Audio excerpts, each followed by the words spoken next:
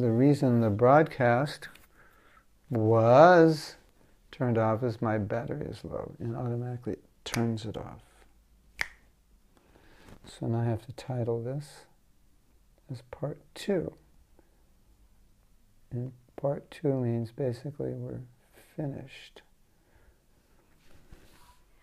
Our hour is almost up.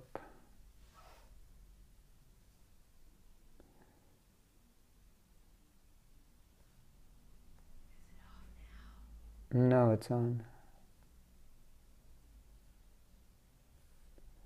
We're doing part 2. So, of course, this idea of impersonalism or taking impersonalism seriously, I don't really find it happening much in the West. I mean, it happens in the West in ways which are not traditional as they are in the East, but traditionally amongst Mayavadis know that they're Mayavadis. They're trying to be Mayavadis. They're determined. Their effort is to merge in Brahman, and they will look at us as devotees and think, well, there's something wrong with us, or something's missing, because we're not detached and we're still hearing and chanting. So their ideas of hearing and chanting is just to get you to a position where you can give it up. So those are the people that Prabhupada is talking about. As far as the Mayavadis in the West, or a lot of yogis and impersonalists, they're not, I don't find them really, most of them really traditional or bona fide Mayavadis.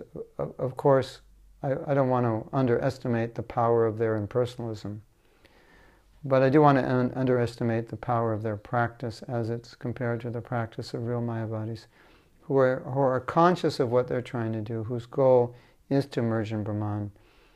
I think the goal of most spiritualists is just to be blissful and feel good,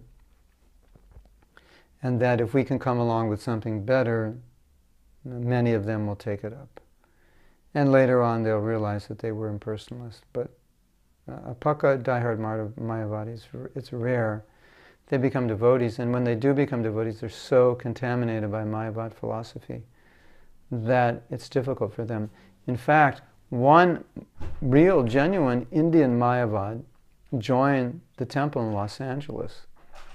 And he was so contaminated with Mayavad, as I'm saying, because he was a real Mayavadi philosophy that Prabhupada forbid him to preach. So for 1 year, you first study my books. I don't think he stayed, but that's the contamination of Mayavad. It goes very deep. Like, we are deeply materially conditioned, and they're deeply materially conditioned by Mayavad philosophy. So, Prabhupada therefore addresses Mayavadis. He addresses them often in his books because it's destructive. The point is that you renounce and then you get caught again. You give up the material world. You're on the cusp or the verge of transcendence, and then you get trapped by Maya in a spiritual way. So Maya's everywhere, even for those practicing spiritual life, that she's there. Interesting, isn't it? You can come to a point of some realization. You realize you're not the body. You realize the temporary nature of the material world. You begin a spiritual practice, and that spiritual practice becomes the cause of further entanglement in the material world. So it's not easy to get out of the material world. And so the point, as I said earlier, of this verse is to show that when you're attracted to hearing and chanting, it doesn't mean that you're still within the modes of material nature, as Mayavadis might think, but it means that you're actually in Krishna consciousness. Ruchi is a sign of advancement. So when you advance in Krishna consciousness, you're always going to be attracted to hearing and chanting. Just like when you love someone, you'll always be attracted to hearing about them and chanting about them. So even, as I was saying, you're not intellectual. You may not be an intellectual, but as you advance in Krishna consciousness, the symptom is that you'll like to hear about Krishna, you'll like to hear about the devotees. you like to talk about them. We can't use this excuse, I'm not intellectual, I don't like to read, I like to be active. Okay, that's true to some degree, but just try to understand, you're going to speak and you're going to listen. That's just, you have ears and you have a tongue. So that's what we do. You're going to talk to people about something. So as you become Krishna conscious, your talking is going to be Krishna conscious because you're attracted to Krishna, and that's what interests you, and that's what you want to talk about, and that's what is going to inspire you and enliven you. And other katha, other topics will just bore you and frustrate you and make you feel miserable. So that's the idea. So at least understand that clearly. It's okay if you're not a philosopher and you don't like to go deeply into philosophy, or it's okay, maybe you're not particularly attracted to learning Sanskrit and shlokas like that. But to not be attracted to hearing about Krishna is not a good sign.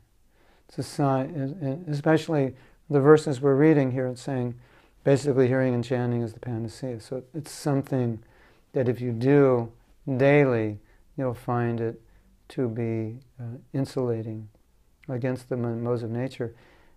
That's one effect, but the real effect is that it awakens your love for Krishna. Gradually awakens your attraction for Krishna. So hearing is one of the most powerful ways of awakening your attraction for Krishna. And that's why we're supposed to do it every day as much as possible, whenever we have time. Just hear, read, study, listen to lectures. Whatever you can do to engage yourself, then do it. Okay? So we're going to end here. We've gone 1 hour. Well, we've probably gone 59 minutes. But that's close enough. Thank you for listening. And tomorrow, I don't know if I'll be giving class. No, tomorrow I'll be on a train at this time. Maybe we can give class on the train. We'll have to see.